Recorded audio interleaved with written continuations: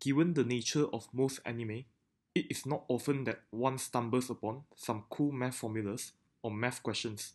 So whenever I came across such rare nuggets, I consider it a public and sacred duty to preserve this for the next generation to marvel at. And since I ran a math YouTube channel, there's no best way than to create a dedicated video for them and hopefully pass on some math knowledge in an entertaining and memorable manner. Today, we are going to look at a math problem posed by Magata Shiki from the anime Subete ga F ni naru, or more commonly known as The Perfect Insider, which was an interesting anime series of the mystery genre. So, in the very first episode, the main character, Magata Shiki, claimed that 7 is special, since it is the only lonely number out there. You might very well ask, why did she make this claim? Well, Magata posed an interesting question, which goes as follows. If you try dividing the numbers from 1 to 10 into two groups, and multiply the numbers within each group, can the product ever be equal? She then says that one group of a number contains 7, while the other group doesn't.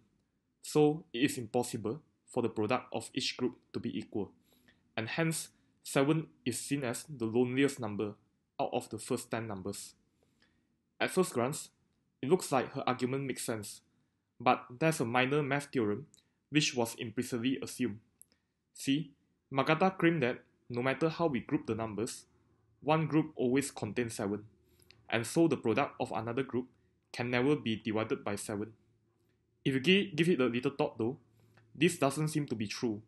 If you replace 7 with, let's say, 4, there's only one 4 among the numbers 1 to 10. So one group of a number contains 4, but the product of all numbers in another group can be divisible by 4, unlike our case with the 7 above. So, why does Magata's argument hold when the number is 7 instead of 4?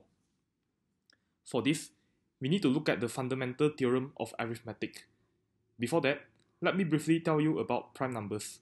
A prime number is a number which can only be divided by 1 and itself, but no other numbers. As an example, 31 is prime because it has no other factors other than 1 and 31. But 21 is not prime because it is divisible by 3 and 7 as well. The Fundamental Theorem of Arithmetic just says that each and every number can be written uniquely as a product of prime numbers. Essentially, it says that given a number, we can keep dividing out factors until we get the basic building blocks, which are the prime numbers. And the claim of uniqueness means that there's only one possible way this can be done. We cannot have multiple ways to express an integer as a product of prime numbers. Here, we count rearrangements as the same representation. So while you can express 21 as 3 times 7 or 7 times 3, you cannot have another representation where 21 equals 5 times 11, for example. We can now go back to Magata's question earlier. If we split the numbers from 1 to 10 into two groups, then, as she claims, indeed, one of the group must contain a 7. If the product of both groups of the numbers are the same, then by the Fundamental Theorem of Arithmetic, due to the uniqueness of prime factorization, the prime number decomposition of another group must also contain a 7. However, among the numbers from 1 to 10, there is only one number which has prime factor 7, which is 7 itself, but it's already assigned to the first group, leaving no more factors available for the second group. Therefore, there's no way for the product of both groups to be the same. And yes, Magata's argument is indeed correct.